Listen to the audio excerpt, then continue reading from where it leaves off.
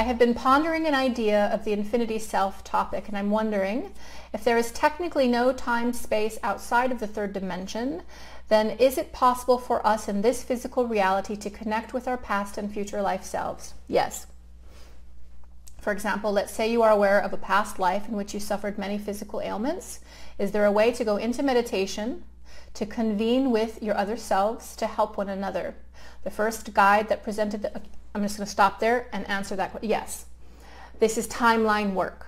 And I spoke about timeline work within the confines of one life and the timeline of this life and how we can travel back and forth. And you can even go into the future of this timeline by doing timeline work. But I talked about going back to the times in our life where we were changed, we suffered trauma, we took a wrong path, we ingested a wrong belief or pattern, going back to that time, finding ourselves and saving ourselves. We call this soul rescue, but it is timeline work. Yes, absolutely. You can go back to the time of birth and then beyond into the past lives. You can do this with the help, by the way, of a hypnotherapist or a regressionist.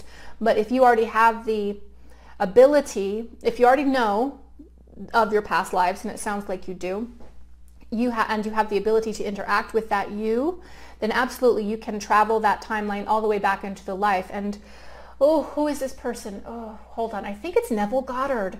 You know I love that guy so much. I think within Neville Goddard, and then I went down a rabbit hole and looked at other teachers too, but let me just, I know I'm not making sense. Here's what I want to tell you. Neville talked about, and somebody else expounded on, and I don't know who it is right now, I apologize for that, but he talked about doing timeline work where you actually changed the outcome. You know, with time travel, you don't want to go back and shift things around too much because you're going to change the outcome of the present that you live in and also the future that is coming. It's a similar concept without the fear. It's going back in time via the timeline, and you do that through the imaginal mind and also through the heart as well. And you go back into something that went so very wrong for you, maybe the moment that you started hating somebody, or the moment that you started feeling fear or that sense of unworthiness, the moment somebody spoke that into you, and you go back into it, not unlike shadow work where you go back to the you that you were in the moment. And instead of just integrating yourself back into yourself and saying, it's okay, Crystal, come, you're safe now, you're with me. Instead of doing that, which you can do in conjunction with this, what you do is you imagine it differently. You imagine it happening differently and in a way that is in alignment with what you want to change or what you want to call into your life. And so if this is a moment when somebody told you who it was that you were, you ain't ever going to amount to nothing. You're a loser. Nobody's ever going to love you like I love you, so on and so forth. That's a moment in time that changed you if you believed it.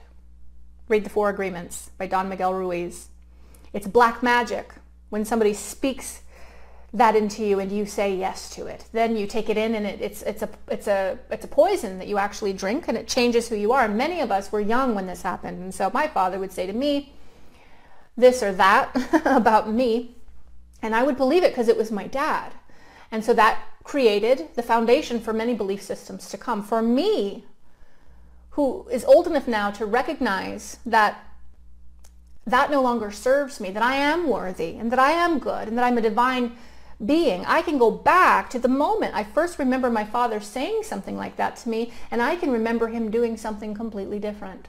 I can go back into the same space, the same room, I can look the same way, and so can he, but I can remember him sober, not drunk. I can remember him smiling at me. I can remember him telling me the most enriching and edifying things about how beautiful I am. And I know I am at this age. I know I am, but he didn't tell me that all those years ago. Well, I can make him tell me that through the function of the time travel that takes place in the imaginal mind. Don't get it misaligned. Don't get it twisted. The imagination is just as powerful as this 3D materiality. It's just as real.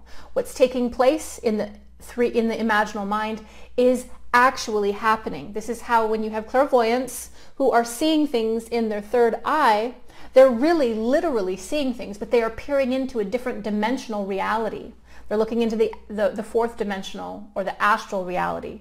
which you can't see necessarily sometimes with your 3D vision, but they're seeing absolutely true things. They're bringing messages, absolutely true messages from this unseen world. It's real. Your imagination is real. And time and space does not exist outside of the 3D reality. So time is an illusion. Yes, go into your mind, which is real. Use your intention, which exists in the consciousness and also in the heart. Go back to the moment and reimagine it. And you will feel the after effects that in your life as things begin to realign.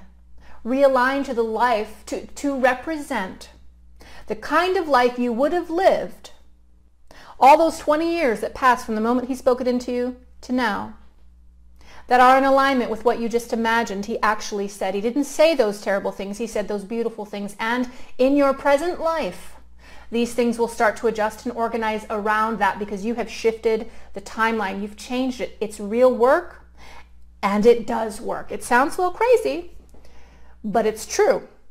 And so you'd go into a meditation and you'd reimagine these traumatic events that changed you, and you'd spend time doing it. And don't get stuck. Remember, shadow work is sticky. Don't get stuck there. Always be holding the light and holding the love, but go and reimagine it. And to that end, you can reimagine past lives. You can reimagine outcomes of past lives if you are in touch with them. And you can also commune with the you that you were in a past life. And you can have conversations that are actually happening, because there is no past, not really, not outside of the 3D reality. You can have conversations with this you and reimagine new outcomes for that life and also this one. So it's very powerful. So when Christ is saying, you are all God's, well, Christ means that, and it's true. You have the power, and it exists within the consciousness to make these adjustments and changes right now. Hey everybody, I just wanted to end by inviting you to my free online spiritual community called the Lightworkers Lab. If you're interested in finding your spiritual tribe, go to thelightworkerslab.com. Check us out, learn what we're about, and learn how you can join. Or just go to Facebook and search the Lightworkers Lab and ask to join. I also wanted to mention that every couple of months I offer an in-depth or a comprehensive spiritual or metaphysical class. And if you're interested in taking your spirituality and your connection to a whole new level, go to crystallancompton.com/spiritual-classes. Check out what's coming up and join if you are so inclined. And to everybody, I just want to say that I hope you're having a beautiful day wherever you are on the planet today. God bless.